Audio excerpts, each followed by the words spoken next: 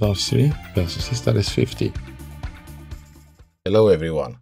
Last week a total lunar eclipse was visible in South and North America and in Canada. However, in most of Europe it was not visible. And the good news, after talking with my friend Diana, also known as my favorite astronaut, if you don't know her channel yet, you should check it out. She has some really good tutorials and astrophotography reviews. And she told me that she captured the total lunar eclipse with the Dwarf 3 and the Seestar S50, and she agreed to send me some data to process and make this video for you. Let's continue now and see the time-lapse videos with the total lunar eclipse captured with the Dwarf 3 Smart Telescope. And we can start before the eclipse. Here we can see the full moon, a short time-lapse video. And soon the penumbra will be visible. Here we can see the penumbra, and soon will turn into the partial eclipse when we can see this shadow stronger. So now I think we are already in the partial phase of the eclipse, and the follow-up videos will show us the moon getting darker and darker. So unless you change the settings on your Dwarf 3 Smart Telescope, you won't be able to see details here in the shadows. Also, in the key moments of the video, you can go and a couple of minutes try also a live stack, and then you'll already have a live stack with the eclipse captured with the Dwarf 3. And also you can take single 4K videos. We can see now the totality phase will come soon, and we'll see also the details in the shadows, in the shadow part of the moon, and we can see also some stars in the background. Oh, so nice and crisp details with the Dwarf 3 Smart Telescope. I really like the details in the shadows and also the color cast on the moon. And soon I think clouds came and trees. And here we have trees with the lunar eclipse. The moon goes now behind the trees. It's nice, it's artistic, but it's not good for our processing tutorial if we want to stack, because these tree shadows will make our stacking job impossible or very hard to do.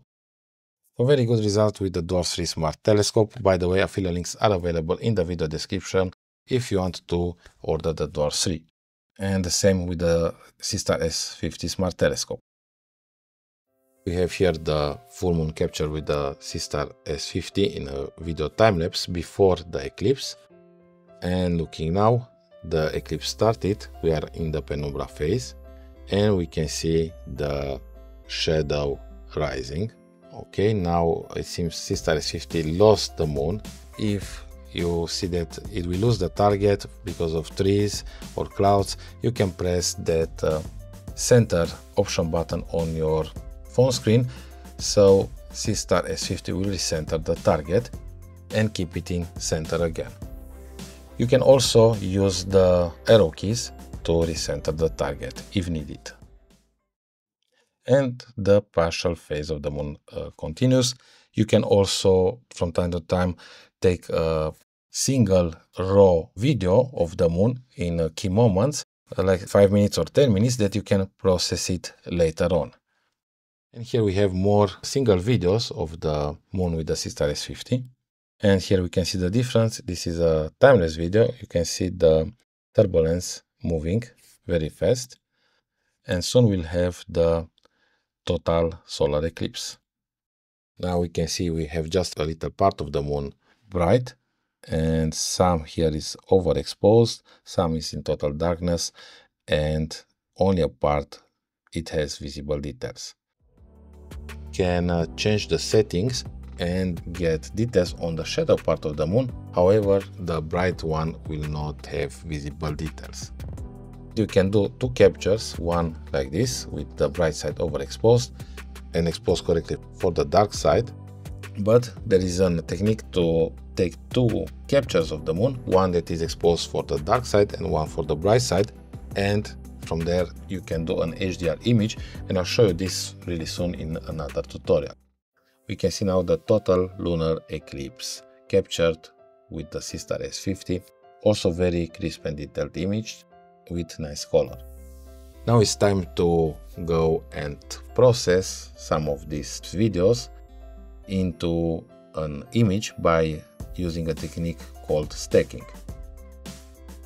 Now it's time to process these video captures with the Seestar S50 and the Dwarf3 Smart Telescope, and to do this we will use Autostakkert to make the stacks from the video files.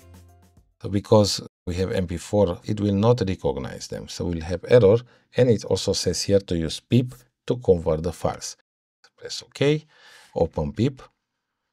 Let's start with the Dwarf3 video. I've already imported the video here, so basically you'll drag the video file like this, and it will show also the frames. So we have in this one 585 frames, 4K resolution, and also the file size.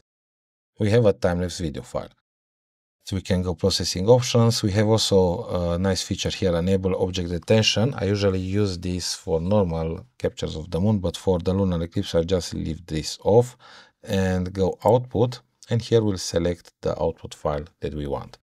Could be AVI, SER or TIFF. I'll just go with TIFF file for this tutorial and then go do processing. I've already processed it and we have them here. We have 585 frames, and let's check a few of them first. Single frames, and they look very, very nice. Now we'll also convert the Seestar S50 file, and we'll drag one of these two captures of the moon, and now we'll go processing options, output options. We'll leave TIFF and start processing. And we finish processing also the Seestar S50 images. We have them all here. Open Autostakkert, select all the images here with Ctrl A, deselect the other folders, so have only the images you want, and reopen Autostakkert and drag all the images here. We can use also the open button. Then we'll click on Analyze, and from here on it's very simple. So we left the first settings as default, planet, dynamic background, automatic. We clicked on Analyze, and now it's time to place alignment points, so we'll have an accurate stacking of the moon. We'll try first the 104 AP size grid. This is a size model. We'll place, and we'll try using these settings first. Here we have more options to go, let's say with 5% stack, 10%, and we can try also 20%. So now we'll click stack and wait for the results. If you want the image even sharpened here in Autostakkert, we can change the blend draw. I think we need to go lower, probably 50%, and will give us a sharper result. But we will just use this 70% ratio for this tutorial and see what we'll be able to obtain after it will finish processing. And I think it did finished, and we have here our stacks. So let's see. This is the file without sharpening, and this is the file sharpened. You can see we already have nice details here in the Seestar S50 image. And let's continue. Let's check the 10%. This is unsharpened, and this is sharpened. So you see at 10%, we had a little bit here of artifact still visible. Let's check 20%. We see at 20%, this line is almost not visible at all. We'll use for this the 20% stack. Now I do want to process also the Dwarf3 time-lapse and compare with the Seestar S50 Smart Telescope. After it will finish processing, we'll use the same settings as we did with the Seestar S50 captures. Autostakkert finished the first part of the processing, and we need now to place the alignment points. We'll use the same size, 104, place AP grid, and then we'll select stack. Using a time-lapse video might give us problems, it seems, when stacking. So for the total phase of the moon, I think it's better to take a video capture or use the burst mode or do directly a live stacking with the Dwarf3. So we'll go and select the other video that has 106 frames. We'll go output, still will use TIFF, and start processing. We'll now hit the stack button. Let's check now the results. At 5%, we'll notice artifacts in the blending raw image. On 10%, no more artifacts, no more big artifacts, but we do have some visible noise on this part of the moon. And let's go 25%. And here it looks much better. Still a little bit noisy here, but much better. And 40%. So if we have only 106 frames, 40% will be like 42 frames or something like that. And with the Seestar S50 we had much more frames, 600, so having 120 frame stack compared with 10 image stack or 20, it's a big difference. Now let's compare the stacking images of the Dwarf3 and Seestar S50. And we have here the S50 image and here the Dwarf3. It's not bad, but it's less sharpened than the S50. And on the S50 we do have more color saturation.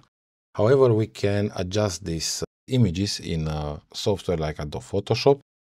So we'll import these two image files in Photoshop and do a little bit of processing. We'll duplicate, right click and convert to smart object, so we'll have saved any adjustments we made and we can undo really easy. We'll go filter, camera raw filter, and here we'll increase a little bit the sharpness.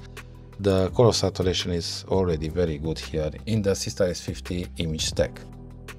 We'll go add sharpening and also mask a little bit.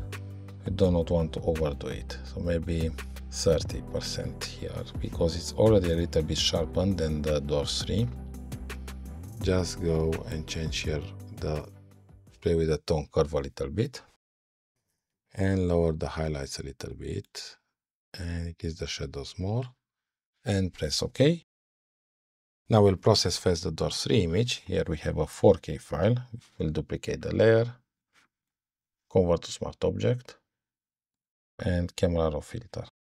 And let's go apply previous settings, and this will apply all the settings that I've applied on the S50 stack. However, this was darker, so we need to change here the settings basically, get the highlights back, and also it's a little bit later, it was not in the same time captured. We can increase the contrast a little bit more and play more with the tone curves like this, and increase the shadows more. So let's see before and now. So we see we do have a reddish color. However, we do have a disadvantage here of stacking only 40 frames instead of 120. So we have 3 times less frames stacked. I'm not sure if here we did not have some trees because it was captured later, or some clouds. Unfortunately, we did have this big advantage of having much less frames, and also the moon probably was lower with clouds. Diana did pay more attention on the Seestar S50, and unfortunately here on the Dwarf3 we didn't have the best file to work with. For this important part of the eclipse, the totality phase or other key parts of the partial eclipse, it's good to take separate videos, not time-lapse, and make them a little bit longer, because if you take only 3 seconds video of 30 frames or 4 seconds, you won't have too many images to work with. Take maybe a 5 minutes video, or at least a couple of minutes video, not only a few seconds. Also, the Dwarf3 is capable of live stacking and do a short live stack of a couple of minutes. That will be much better quality compared with the compressed videos or time-lapse videos. I do want to have an option also for a raw time-lapse video with the Dwarf3, and also in the photo modes or video modes. Also very useful will be a crop mode, because raw files will occupy much more space, will be harder to save, and to have also fast frame rate. I think a region of interest or crop mode would be very useful for the Dwarf3, including raw format for the other photography or video modes, including video time-lapse. Well, my friends, these were the results. Affiliate links are in the video description. If you have any questions, please leave them in the comments below. I hope the video was useful. I want to give big thanks again to Diana and all the channel members. Thanks again for supporting the channel. More data will be available soon for channel members, also galaxies, nebulas. I was working a lot on gathering more data and processing, so it will be available soon, and also more tutorials and reviews. Very soon will be available also an HDR moon composite tutorial, so be sure you check it out. Thanks for watching, and until next time, clear sky.